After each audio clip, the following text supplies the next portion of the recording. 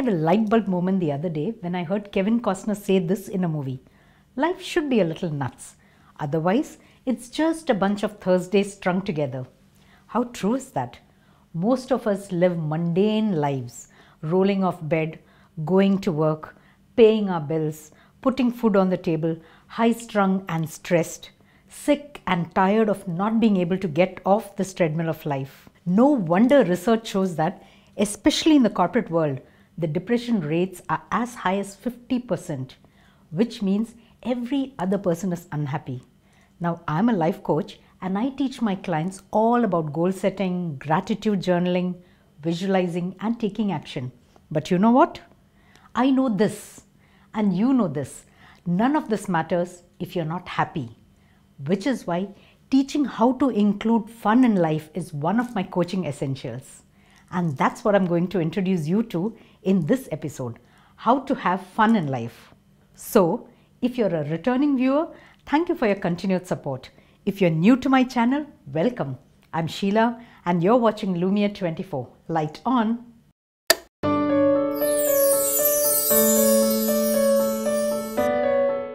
Right off the bat, if you're feeling depressed or burnt out, you're probably lacking a dose or two of fun in your life. I'm dead serious about fun. Many people think that being adult is all about responsibilities and bringing home the bacon. Of course, paying bills, clearing debts and family thingamies, these are important. But we've forgotten that fun is one of the 8 things on the wheel of life that make a balanced life. If you have never heard of this concept of the wheel of life, you may want to watch my earlier video on this. I will link it to this video. As a life coach, I give a mandate to my clients to get fun into their lives. And I'm often so surprised at how vehemently some of them reject this idea. We have been hardwired for struggle, so the concept of fun seems frivolous. It seems trivial and it seems unworthy. I've had grown men weep in my office when I forbid them from logging into their office laptops and instead tell them to go and have an ice cream before we continue our sessions. Maybe they'll have fun someday, they tell me, but not until they've made X amount of money or when they find their right partner or when they've lost X pounds. What they don't realize is that people who achieve such things are the ones who have fun doing them. Having fun is not a diversion from successful life. It is a pathway to it. And that's precisely why I try to squeeze some fun out of everything in my life. Well, okay, most things. Whether it is an afternoon lunch with my girlfriends or sneaking in a mid-afternoon pedicure or just putting up my feet and slowing down while I sip hot tea. Injecting some fun into your life makes you more productive. When we are having fun, we naturally feel happier and that makes us more creative, more in the flow. And that part of your brain, which lights up when you have drugs or sex or food, that part lights up, making fun the healthier addiction. Take it from Brené Brown. I love her. She's an expert on vulnerability and shame. And in her book, The Gifts of Imperfection, she says, when we value being cool and in control over granting ourselves the freedom to unleash our passionate, goofy, heartfelt and soulful expression of who we are, we betray ourselves. It's true. Some of the happiest relationships I know exist between people who are successful and poised most of the time, but who act weird and goofy in private. So, to make your life easier, I'm going to throw in some random fun ideas that will take very little time and money. Try them. And you never know, it may just totally change your day and even your month. Really, what do you have to lose? Try a new workout. Ditch that Pilates class that you go to very religiously and sample a kickboxing or Zumba class. Phone a friend. Take a break at work or when you're Ubering at home. Speaking to a positive friend is like vitamin for the soul. Act goofy. It's okay. I used to have this very tall ex-colleague who would balance his dinner plate on my head, saying that I was the right height for his lunch table. The entire room used to break out into smiles every time he walked in with his lunch. That memory still makes me smile really broadly today. Take a walk. Just get up. Start walking, end up somewhere new. You will find your way home, I promise.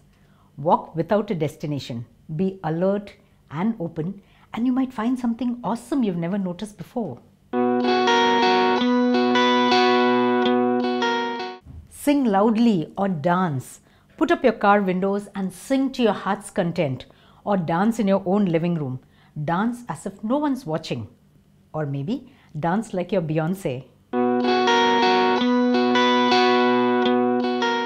Do something creative without a goal in mind. Paint something or put on a Kiss the Cook apron and serve your everyday home cooking plated MasterChef style. FaceTime a friend while wearing a face mask. Pretend you're oblivious to the mask. I often FaceTime my sis or my daughter with my mud mask on. It's always a giggly conversation then. Go shopping. Go into a store you've never shopped in and try on something that you would never ever wear. Walk into a movie theatre. Buy a ticket to whichever is playing next. Get a tub of popcorn and make a date of it.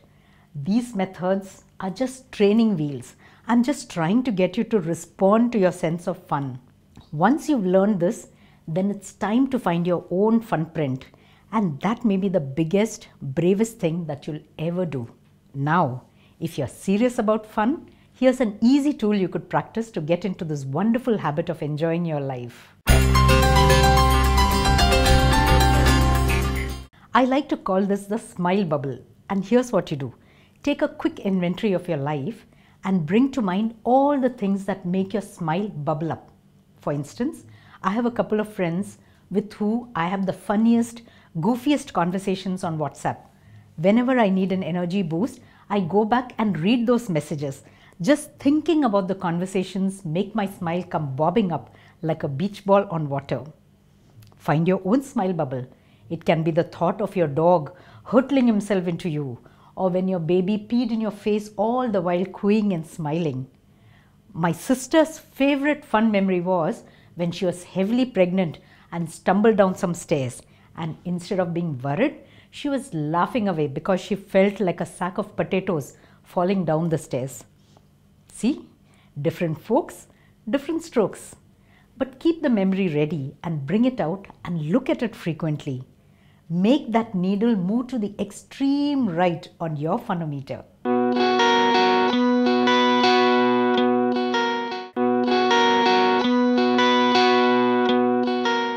Let it not be a life of Thursdays.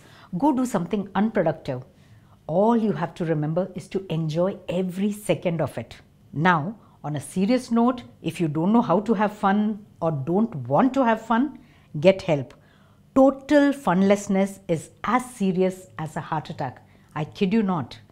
Get a medical checkup. The problem may be exhaustion, it may be illness or a chemical imbalance. You may need treatment. Or you may have unhealed emotional wounds such as a trauma or a loss that you've never processed. Consult a therapist. Get help. Get help. Being serious is not normal. You were born with an innate sense of fun. Figure out where or why you lost yours. Having fun is up to you. It's free and healthy and important. Life is too short. Let's enjoy the ride. Give this video a thumbs up and do share it with those who may benefit from this. I'm sure we all know that one uber serious friend who needs to lighten up. And if you haven't done so, subscribe and press the bell icon so that you never miss an update. I need your help in growing my channel and creating a community of like-minded people. So let's spread the light, folks.